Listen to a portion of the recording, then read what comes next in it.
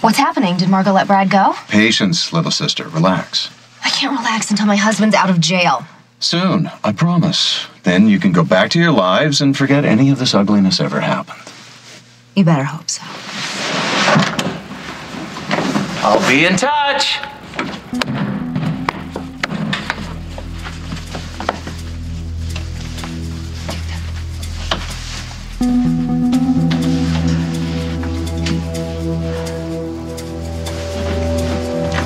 Margot?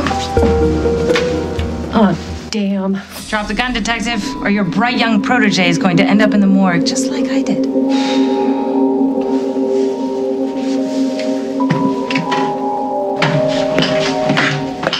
Brad, hey. Where have you been? It's a long story. Did they let you go? Just the opposite. They booked me for murder. That doesn't make sense. Yeah, tell me about it. I told Margot about the computer guy. What? Oh, no! I had to. Yeah, but she didn't believe me. Oh, thank God. Why are you upset? I am. I'm just emotionally drained right now. What I meant to say was too bad. But anyway, I don't want you to worry, because everything's gonna be okay. Why? Do you know something? I'm just suddenly very optimistic. That makes one of us. All right, Snyder, let's go. Down to Holden. Hey, can I just have a moment alone with my wife? Just please. I mean, she's your boss's sister, you know. I'm sorry. What? Just for all the grief that I've caused you. I mean, you didn't sign up for this. Our vows were for better or for worse, not for better and better. You know, they weren't for incarceration either. Would you please stop apologizing? I love you. I don't regret a second that we've spent together. And it's gonna be all roses very soon. I love you. I love you too.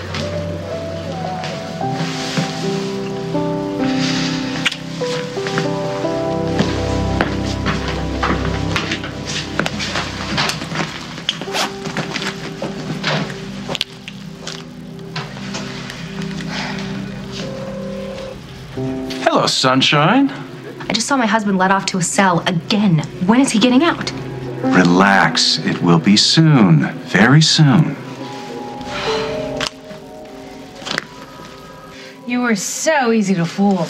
You actually thought that big old Brad had the guts and the wherewithal to kill me? As if. You know, I enjoyed picturing him making 60 cents an hour stamping license plates for the rest of his life until his arthritis got the best of him. Every girl's got a dream. You're telling me. I would have gotten away with it, too. If Brad and Katie had followed my instructions, you'd be feeding him for a ball and chain as we speak. So you were the instant messenger. That's right. I really had those two dancing on a string, didn't I? And Henry, too. That little snake. I hate the whole lot of them. Why? What did they ever do to you? That's my business. Well, it must have been something, you know, major. I mean, for you to concoct such an elaborate masquerade. You had such a promising career. Why would you want to throw that away to destroy the lives of decent people? They're not decent. Katie's jealous and vindictive. Who's talking?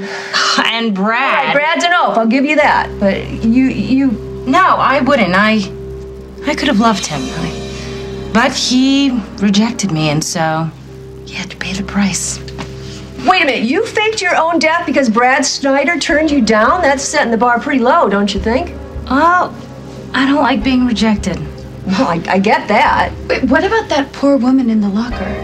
Oh, relax, Deputy Dog. I stole the body from the Chicago morgue.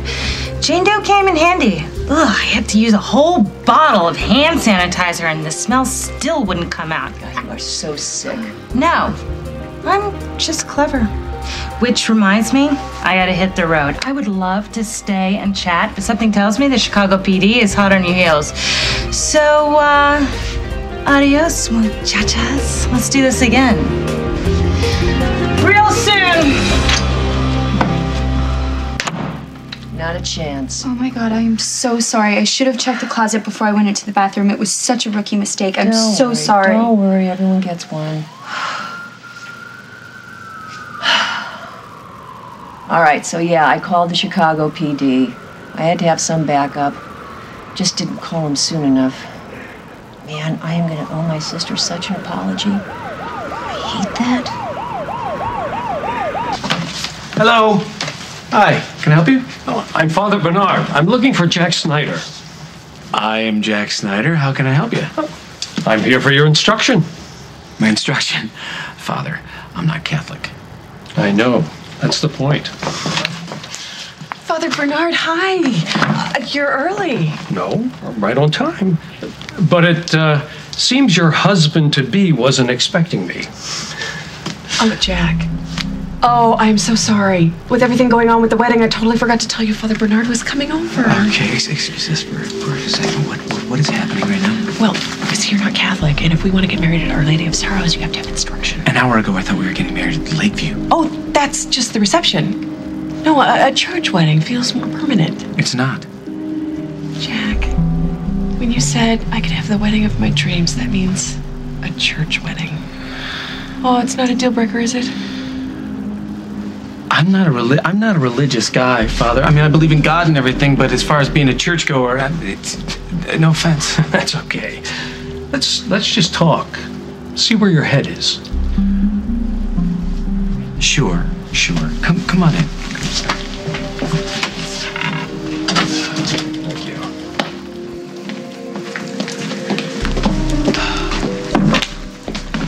I'd like to speak with Jack alone for a bit. Okay. Right here. Janet tells me you've been married before. Yes.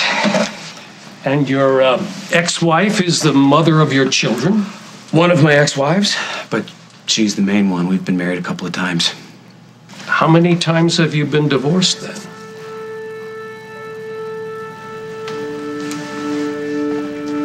Thanks for coming. It's not Janet and Sage again, is it? No. Sage is now thrilled that Jack and Janet are getting married. Janet bought her off with a very expensive flower girl. Sounds like it's gonna be some event. I'm just afraid that Jack is going to go bankrupt trying to pay for it. He can't afford it, you know. And you're not helping matters at all. What did I do? You're enabling Janet. Oh, I'm not. I barely even speak to her. She's demanding that Jack foot the bill for this ridiculously extravagant wedding, and he's going into debt to do it. And now I find out that you're encouraging him. My cousin came to me. He needed help. I said yes. Why do you have such a problem with that? We can't even afford tuition at our son's school. And yet he comes up with $5,000 for some designer gown that's going to be worn once and then chucked in the back of a closet for 30 years. He doesn't know what he's doing. What is he doing? He's digging himself a hole. A deep one that he may never be able to crawl out of, and it's not right. All right, Carly, stop. Would you stop? Would you listen to yourself? This is Jack's business. It's not about you.